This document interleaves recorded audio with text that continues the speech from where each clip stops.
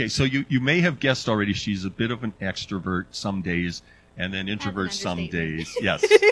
So I have enjoyed. Last year I got to teach a class at the school, and Kylie was in it, and she impressed me right off as being one who enjoys life and enjoys art and enjoys Jesus. And so I'm going to let her just take it away, and you're going to get a chance to talk away and speak this morning. So, yeah, and there's a clock back there. If you go past 2 o'clock, we're done. Okay. So aim for 3. I'm just kidding. I'm just seeing if this is on. Oh, this one is on, I think. Oh, cool. So, if you hadn't guessed yet, I am going to talk about Jesus this morning. But before I said that, we'll get right into it. I'm going to talk about who is Jesus. You can click this slide. That's okay. Technical things happen. I'm going to just keep going. So I'm going to talk about who is Jesus, and I want to start off with, because stories, I think, help you get to know people really well. So I'm going to just talk about who I thought Jesus was as a kid, and how my perspective on it. So I love people now, but when I was a kid, I loved animals way more. I thought people are the most boring things ever. Dogs are awesome, giraffes even better. I was just all for the animals. I was the kid that would throw out the dolls and bring in the stuffed animals to play vet hospital. But so whenever I got the coloring books at Sunday school with Jesus, I was like, oh, he's a human and he's got a beard, and my dad doesn't have facial hair, so I was like, I don't trust a guy with a beard. What is this? But I got super excited when it was lambs or lions and all those things. And so the idea of Narnia with Jesus pictured as Aslan, that really connected as a kid for me. So I was like, oh, this is cool because it's an animal and this kind of thing. Not saying Jesus is an animal. I want to make sure I state that clear. But I also want to talk about who Jesus is to you. So I'm just going to get you to think about that for a minute. Who is Jesus to you, today? And we can start clicking through some of these, Son of God, Savior, Lamb of God, Redeemer, Deliverer, Friend, Messiah, I did not memorize this, Healer, Prince of Peace, Emmanuel, Light of the World. That's the end of that one. And so these might be just some of the words that come to your mind, or maybe you thought of the classic church paintings that are around, or in my perspective of my young life, my grandma's house, the classic Jesus paintings with the lambs, or the beach scene, or I don't know what you're thinking, but those are typical things we think of. We think of soft and gentle and kind Jesus, what he's done in our lives. But I want to go beyond that today. I want to kind of stress your perspective, stretch it about your perspective of Jesus, and just because I've been reflecting a lot lately on just how much I've learned even just in the past few years at the college, or just over my short but still feels long life of just getting to know Jesus and who he is, from that little girl who just loved it when he was pictured as a lion and a lamb, to today just who he is and who he came as how he reveals himself to me, and just what he does for me every day. And I wanted to just dive right deep in that, roll up the sleeves, get into who Jesus is today. And sorry, he's so good. I'm just thinking that. But going from that though, when we read the Word, when we read Scripture, and when we just are exposed to a lot of cultural influences of what Jesus could have looked like in this, and we think, oh, what was his childhood like? We just to go into all these things that aren't always answered our questions about Jesus. But I'm going to just click to the next slide.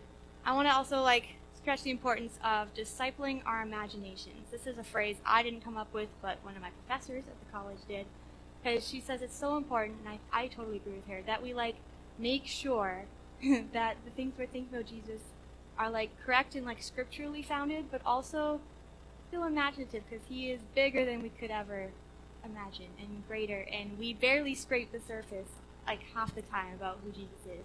But it'd be boring if we knew everything right off the bat, right?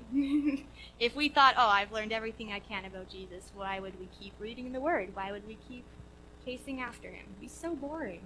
I like to learn new things. I don't know about you guys.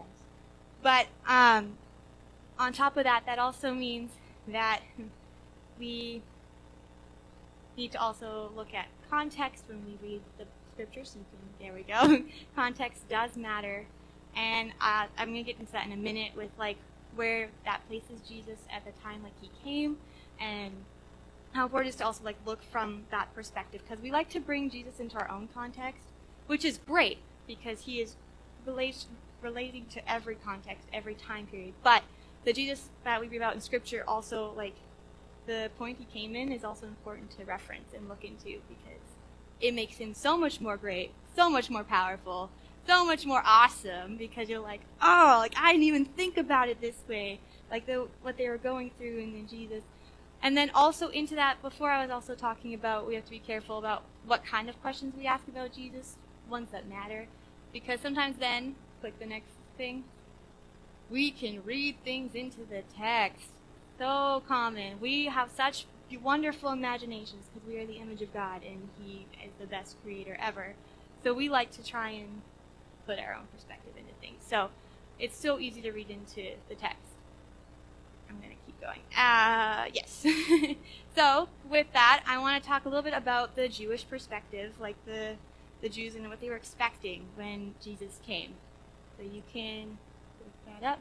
They had the anticipation for the new Exodus. So they went through a lot of sucky things in in the Old Testament. Am I right? Yes. Yeah, we can all agree on that. But every time God had come through for them, there was the first Exodus. But then they were in this moment, this time of waiting and longing, because they are, again, oppressed and suffering and struggling. And they're like, okay, God, what are you going to do? Like, we're waiting. Anytime now. You said you're coming back to doing something. Didn't happen. And then he comes as Jesus. He sends his son, Jesus.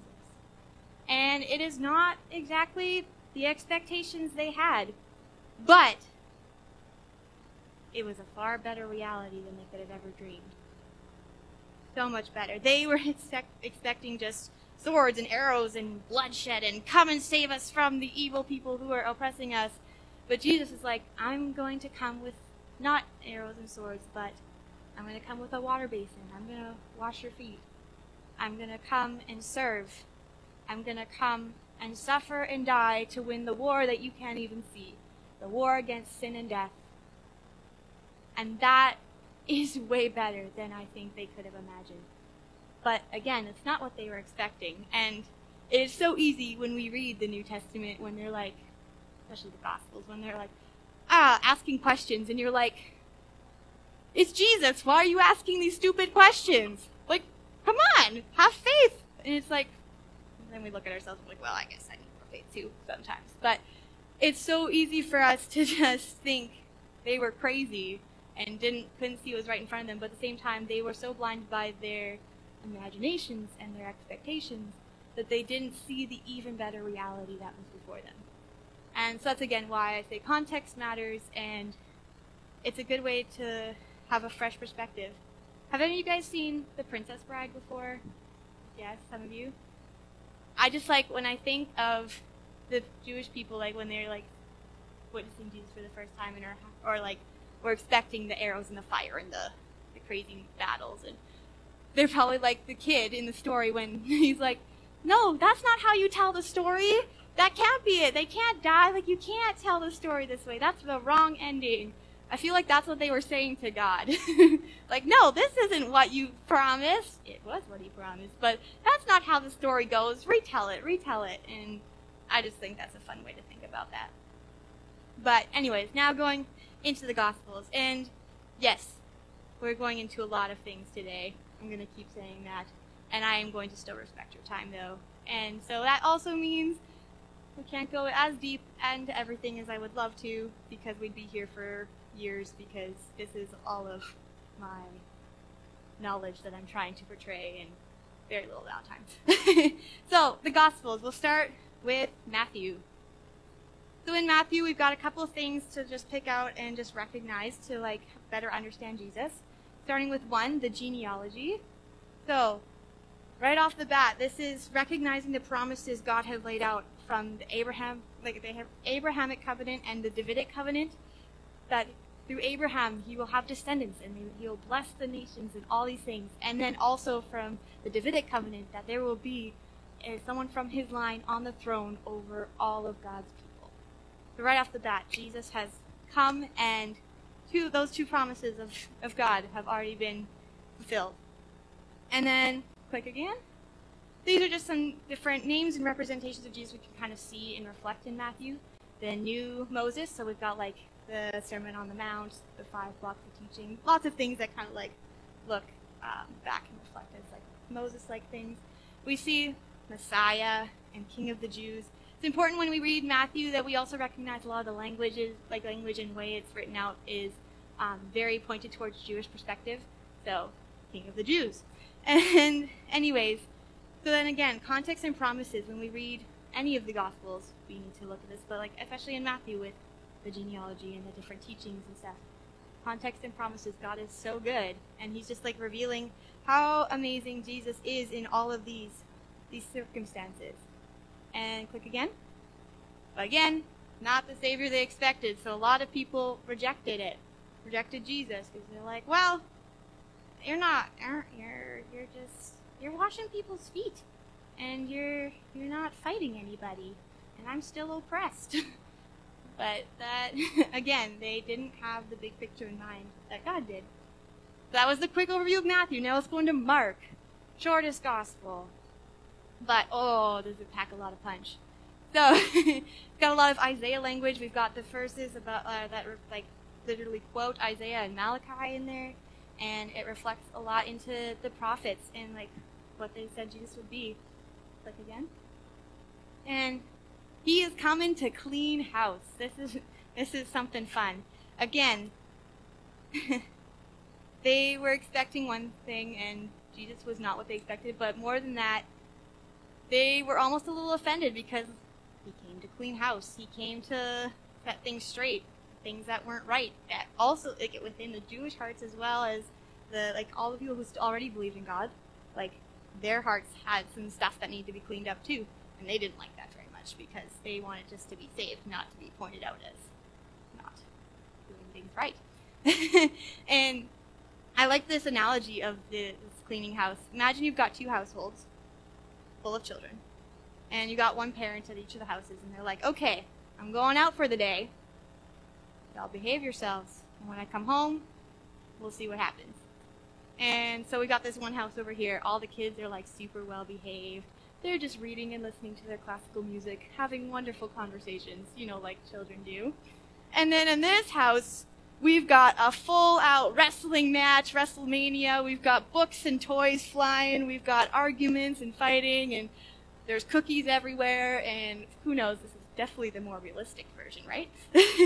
But then click, click. Oh, there's the car door. Someone's home. This house, they're like, oh, lovely, they're back. I've done nothing wrong. Everything's perfect here. The house is a pristine, clean house. And then this one here, they're like, oh no, we've got 30 seconds, and Tommy's bleeding on the floor over here. What are we going to do? And it's kind of like when Jesus comes, they're kind of like this messy house, and he's like, okay, guys, what went wrong here, hey? Do we see the problems? Can you see the issues with this? And I think that's like another perspective we need to like look at when we read Mark as well. And then I've got some more names that would just come up, like Son of Man, Servant, so suffering servant, that's again reflection into Isaiah, with like the whole thing about the suffering servant. And then Deliverer, so Mark is super small compared to the other, in my opinion. I'd love to read it because it's so quick. But, Bible college student answer for you. There's still so many mighty deeds packed into it, so many healings, exorcisms, and teachings, and authoritative things that Jesus is doing. And I'm going to get you to like put that into the back of your mind, because I am going to come back to that later. But yeah, still within the smallest gospel, there's so much in there about how awesome Jesus is and all the things he's doing and like proving his like authority and all that. Now let's go into Luke. So Luke, again, we've got a genealogy and We've got Old Testament connections, the Abrahamic covenant again, and we've also got some reflections into 1 Samuel, because we've also got, in Luke, something very special. We've got a little bit of Jesus' childhood, and just a sneak peek. And it kind of connects into, like, it reflects back into 1 Samuel with the growing in wisdom and stature. And then we've also got the birth story, which we also have in Matthew, but I just put it in this one because I was running out of things for Luke to say. And click again. Messiah, Savior, Son of Man. So we see that language still coming out. That's all still some good stuff. Good titles. And yeah, there was more. Salvation and care for the marginalized. We see a lot of Jesus serving the people who have been outcasted, who have been shrugged to the side. And of course, a lot of people are a little upset over this because they're like, well, don't give them the attention. They're outcasted for a reason. Come and hang out with me. My house is clean. No, it's not. No, it's not. Your house is not clean. Be honest with yourself. But yeah, and it's just, again, showing this other side of Jesus, this flipped, upside-down world of Jesus came to serve the lost and the outcasted just as much as the ones who had been all in for him in the start. He came to serve those too. He came to save them too. You can click again. And also we've got some resurrection appearances, which are very important and very special, and I'm going to also get you to put that in this back of your mind, put a star on it, because I'm going to come back to that later. And then we're going to go on to John. There it is. Right out of the gate. This is Jesus, and it's awesome. He is the Word. At the beginning, he is with God. He is God. All these great things. He became flesh. He's spelling himself out in a way that we can understand because God is so vast. So he came in the flesh so we could understand better who he is. And it is awesome. And I don't mean awesome in the simple term of, like, kids use, hey, this is an awesome hamburger. But like awe-filled, awestruck, awesome. And so you can click. So the Word, Son of God, Messiah, again, very similar language, but this time we've added a new one, the Word. And click again. But we've also got some looks at like new creation. So we've got a little look at Genesis in this with creation story of like Jesus was there at the start of everything, and he's come back. And he wants to do new things and make it new. And it's really awesome. And then click again. This is a fun fact. In the Gospels, the blind see better than those with sight. And you say, what do you mean by that? And I'm going to say to that, I'm going to read you a story. We all love stories, right? I love stories. Okay. My page marker fell out, so that's okay. So, here we go. You want to open, you can to this, but I'll read it for you as well. It's titled, A Blind Man Healed. So they came to Jericho, and as he was leaving Jericho with his disciples in a large crowd, Bartimaeus, son of Timaeus, a blind beggar, was sitting by the road. When he heard that it was Jesus of Nazareth, he began to cry out, Jesus, Son of David, have mercy on me. Many warned him to keep quiet, but he was crying out all the more, Have mercy on me, Son of David. Jesus stopped and said, Call him. So they called the blind man and said to him, Have courage, get up, he's calling for you. He threw off his coat, jumped up, and came to Jesus. Then Jesus answered him, What do you want me to do for you? Rabboni, the blind man said to him, I want to see. Jesus said to him, Go, your faith has saved you. Immediately he could see and began to follow Jesus on the road. The Gospels, the blind see better than those with sight. So a lot of the disciples even, and like followers of Jesus, kept forgetting how much power Jesus had, like the authority of Jesus. They often didn't have faith, or they, and I will have another story later for that, of just like lacking faith. But this blind man just hears, not even sees the guy. He just hears him and goes, That's Jesus and he can heal me. Hey, come heal me. Like, I know you can do it. And he gets healed because he has faith. And he could see before way better than any of the other ones with sight, because he could see the power of Jesus without his eyes. And I think that is super cool. And that happens a lot, actually. We look at all the healings and different things. They just have so much faith, and especially for the blind ones, they don't even see him, but they know he can heal them. You can click to the next. So, after looking at all the Gospels real quick, what do they have in common? Number one, they connect back to the Old Testament to better understand Jesus. So that Isaiah language, the covenants, like all the promises, the prophet. But number two, this is the one I want to focus on today. They demand a response to who Jesus is.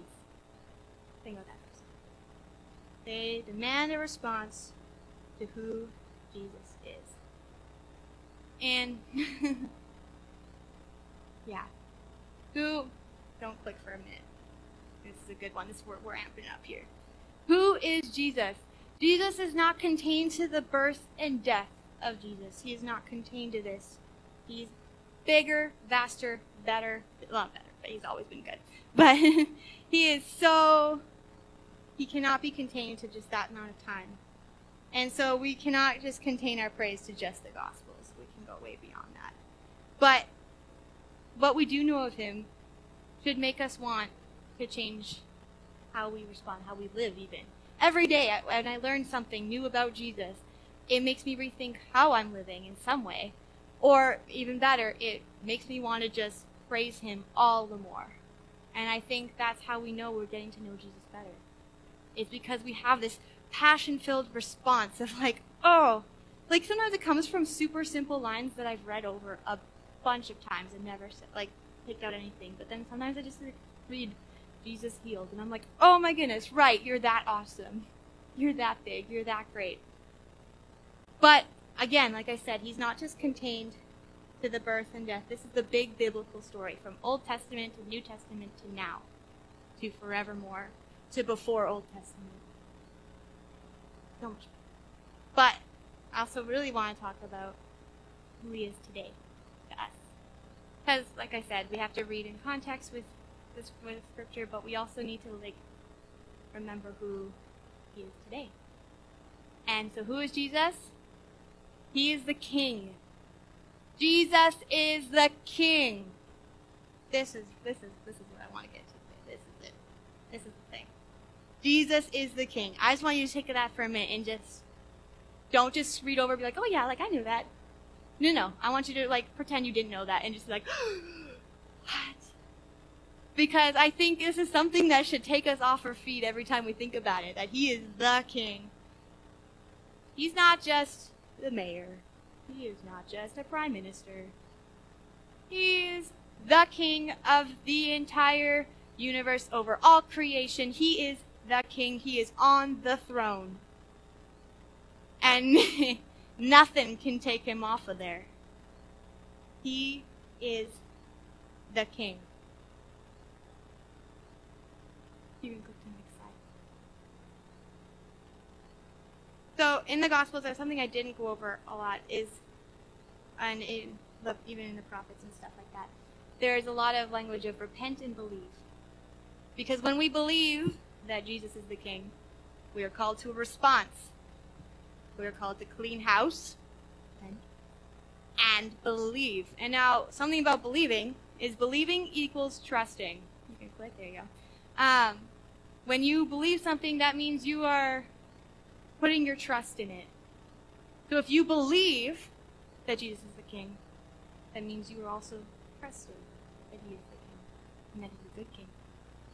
So when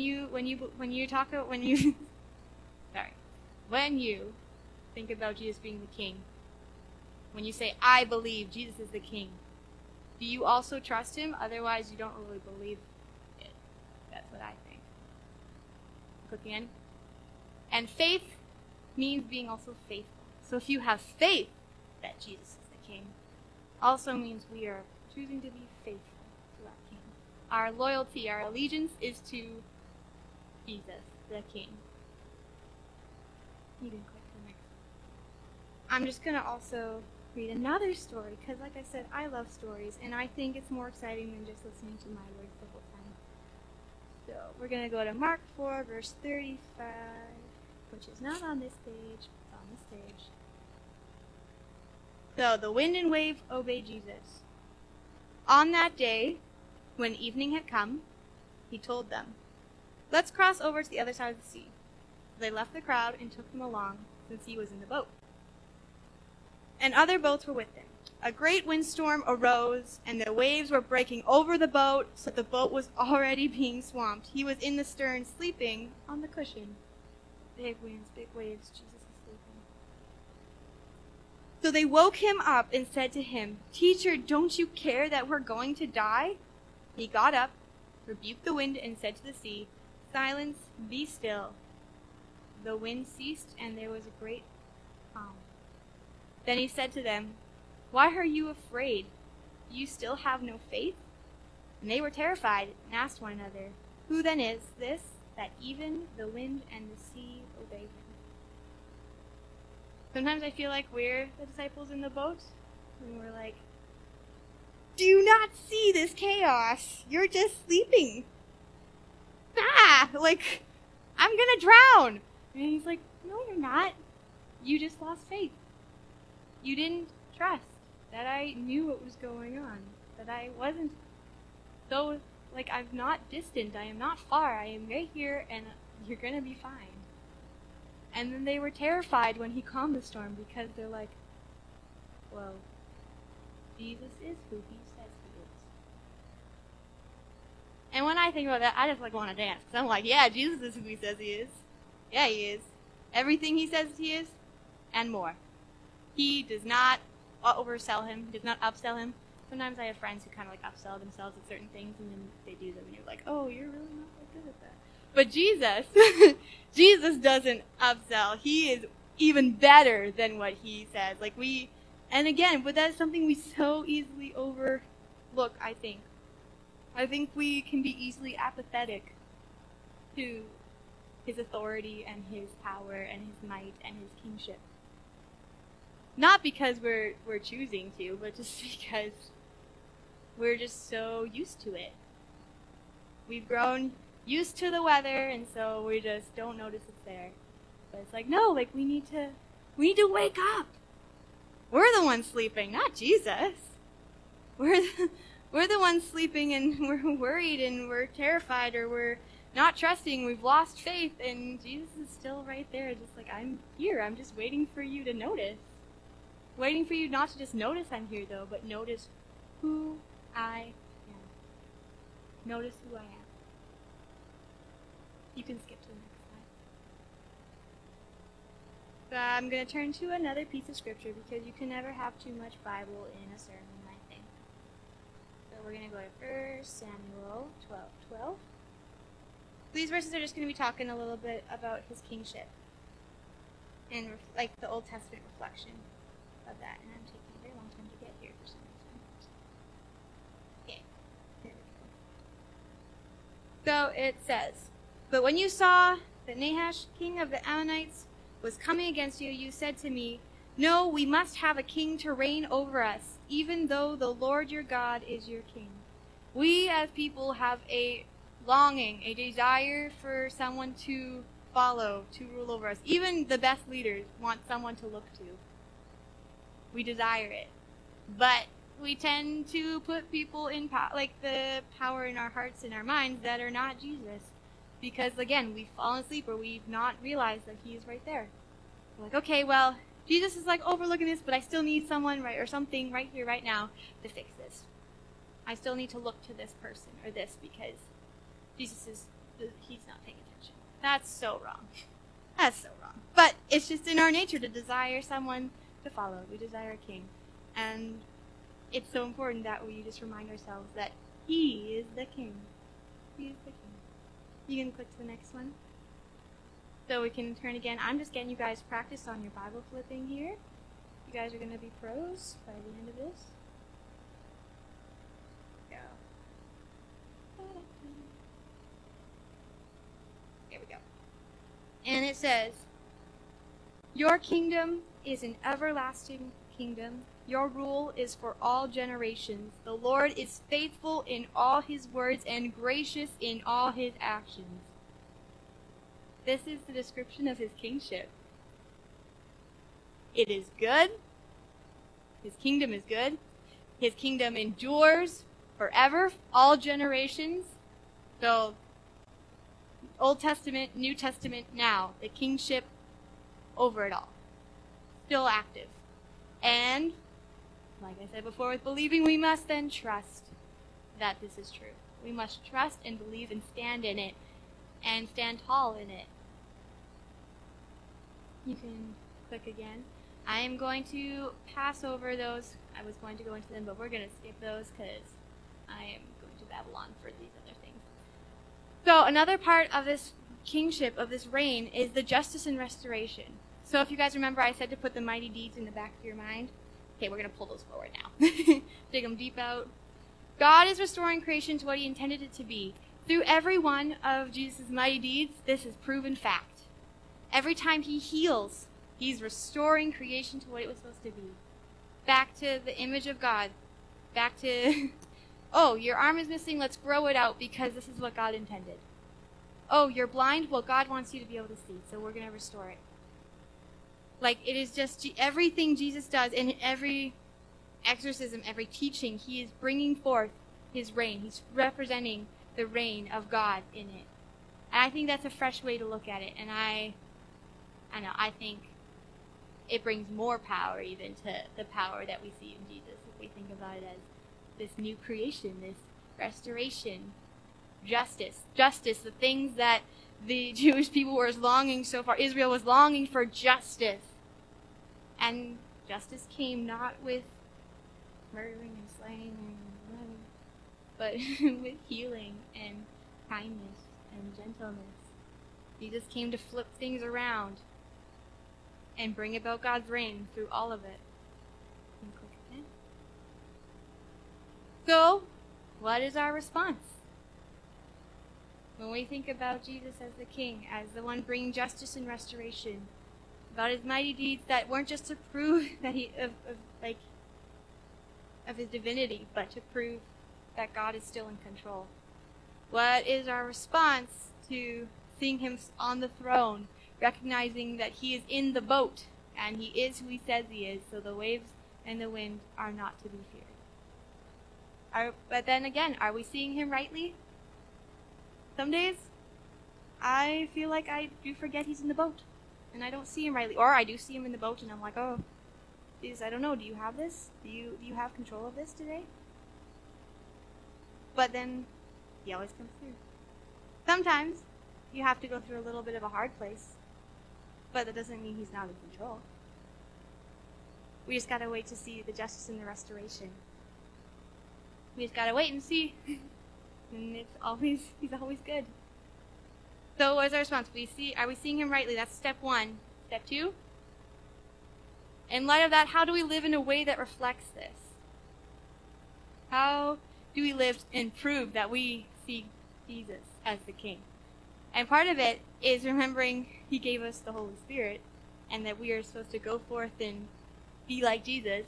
So when we pray with authority. We pray with the name of Jesus and everything that holds in it.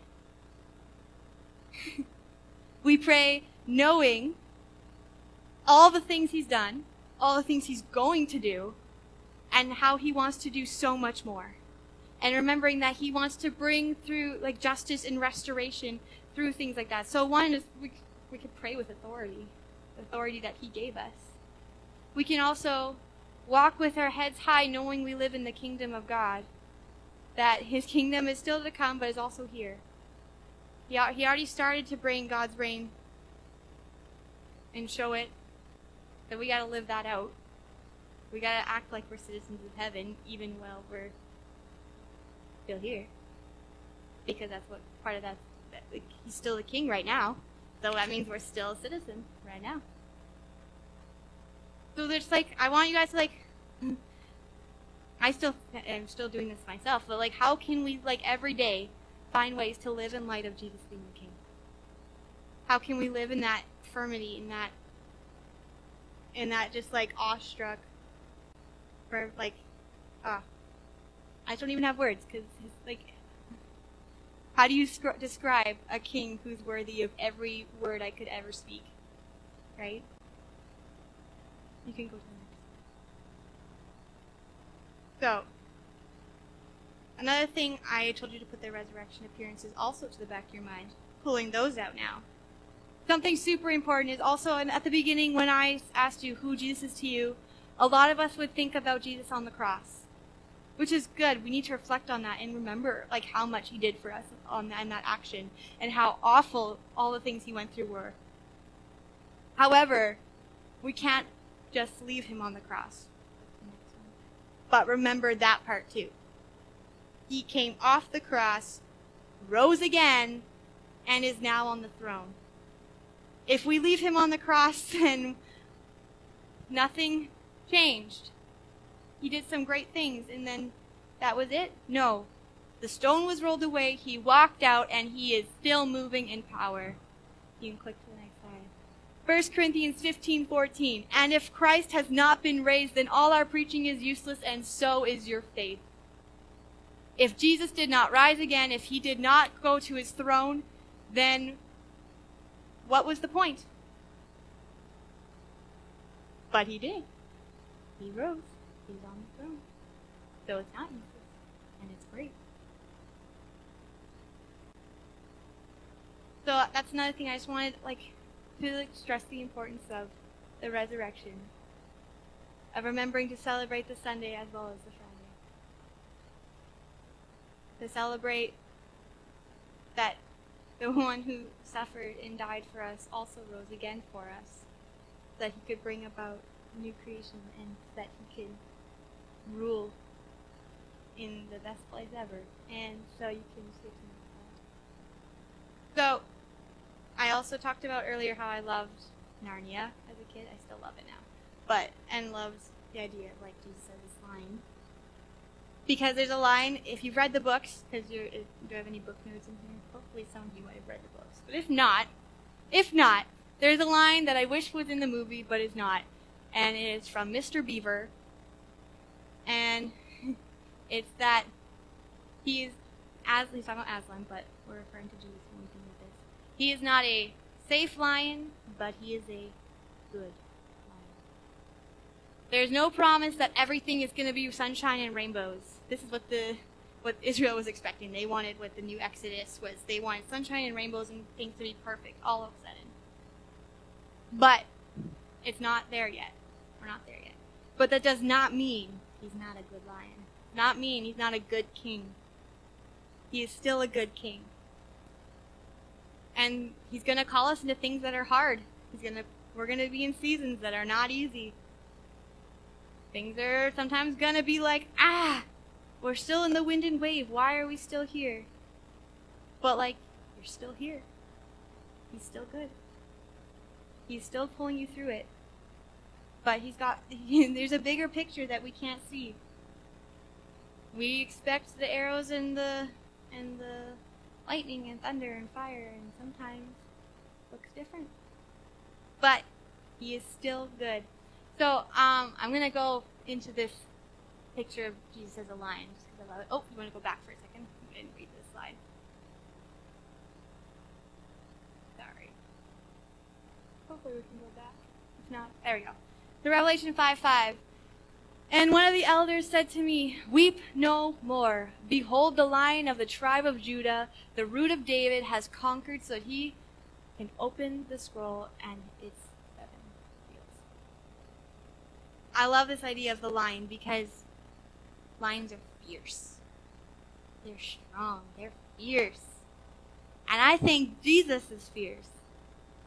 I see Jesus gentle and kind and loving, but I also know this side, where he's not a safe lion, where he is fierce and he comes to clean house and he comes to love like no one else with all this fire and all this passion. He comes in and he flips tables. He doesn't come to fight people, he came to fight sin, but he does it with flipping tables sometimes. He is fierce. He is a lion. He is the Lion of the tribe of Judah. He is not a safe lion, but a good lion. And I don't think I mentioned this, but I do like to paint. I've painted since I was a kid. And usually it's always animals or landscapes. But it's funny because I loved horses as a kid the most, But a lot of the animals I paint would typically be lions, and I never really understood why.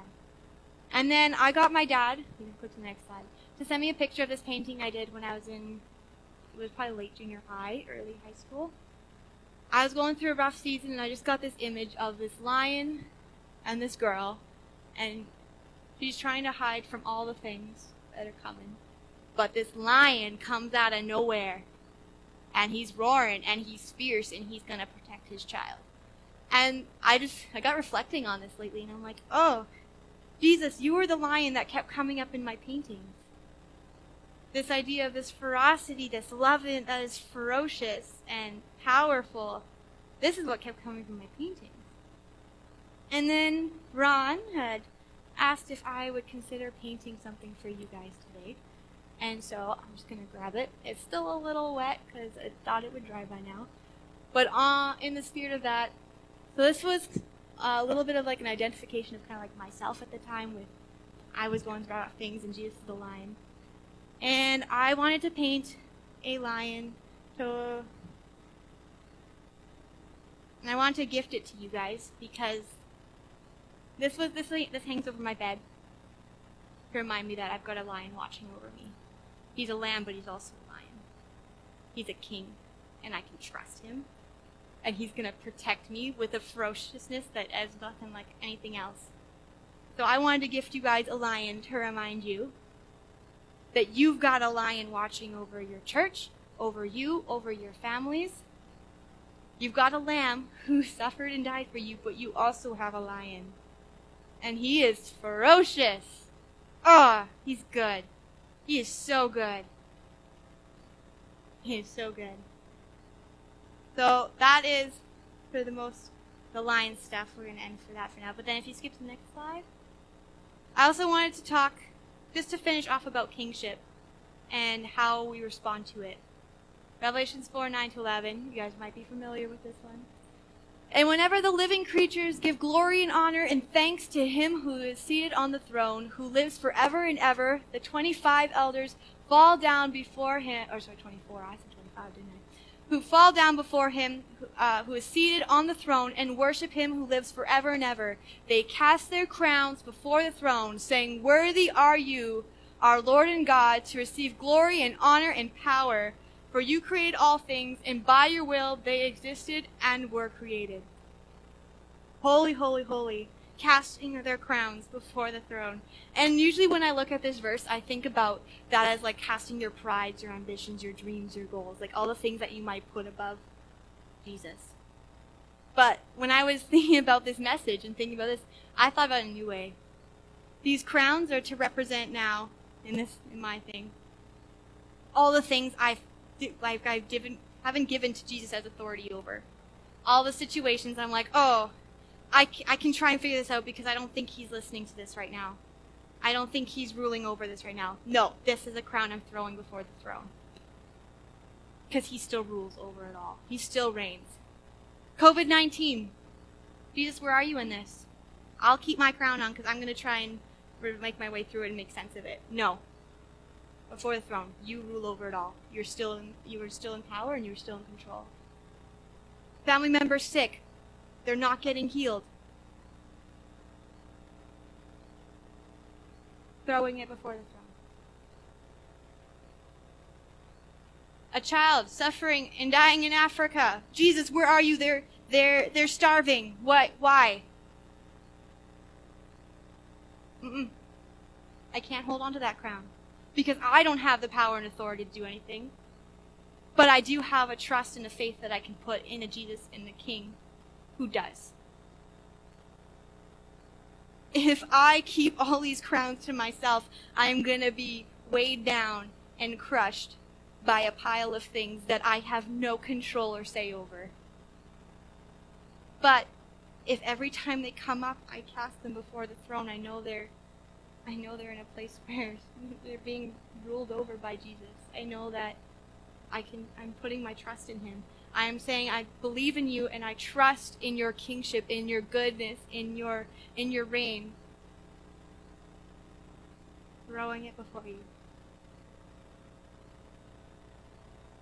And I think this is how we also can love our neighbors well. if we're throwing these crowns before the throne, because we're not going crazy over things and trying to bicker over our crowns, because they're not there. And we're left just as brothers and sisters in Christ, as one body, praising and saying, holy, holy, holy. We're not stuck under these crowns, but we're praising together instead. So I want to end off today by asking, what crowns do you hold on to? You have situations in your life where you feel like you have no control, but you also feel like maybe that Jesus doesn't either? Because if you do, I can guarantee you you're wrong. He has full over all of it. And his resolution, his story, way better than anything we can dream of, even if it doesn't seem like it. So I'm gonna pray, if that's okay. Yeah?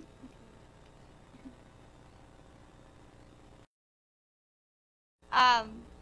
I've got a bunch of tiny little crowns that I'm gonna put here, and two things we could do with them today to go with the message is, one, if we have some pens, or if you have your own pen, you could write maybe something down today that you thought of, like if Jesus kind of brought something up in your heart that you're holding on to, that you just like write it down in like an action of, I give this to you, Jesus. And then you can find someone in here to pray with together, and they can, yeah, it's really good to pray with people that are not necessarily even just like your closest people, because, I don't know, it's really good as a body to exercise in that way, like our faith and our relationship with each other. But also, you don't have to keep this specific one, but something like that to keep even in like your Bible or something, and just as things come up, just being able to like write it down and like, okay, Jesus, like, I give this up to you, and when I dive into my devotions and when I dive into a relationship with you, I want to be all eyes on you, not on all my stuff I'm carrying. And so like I like to keep something that I can just jot down. It's like, oh, Jesus, this is something I'm struggling with, but I give it to you. This is my like action of that. Like sometimes we need something tangible, or like a visual something, because that's just how sometimes we think and work. But so I wanted to do that today.